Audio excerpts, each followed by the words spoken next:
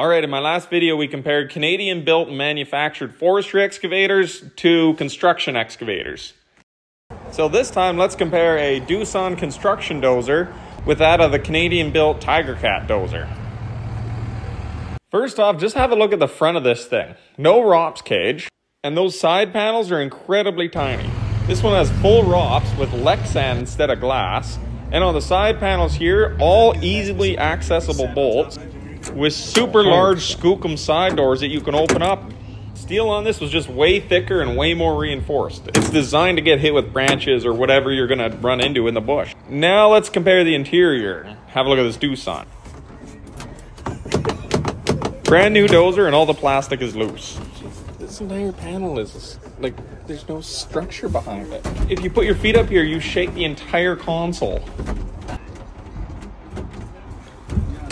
It's all just cheap plastic. So when you're soft, how would Yeah, if you were on rough ground, you would just eject your display. So let's go back and have a look at the Canadian-made one. First thing you notice climbing in, every single panel is physically bolted to the machine. That display is bolted to a steel plate. The footrests are physically bolted to a steel structure. Plus it even has better visibility. Now I'll admit everything looks a lot more cruder being a bolted on plate.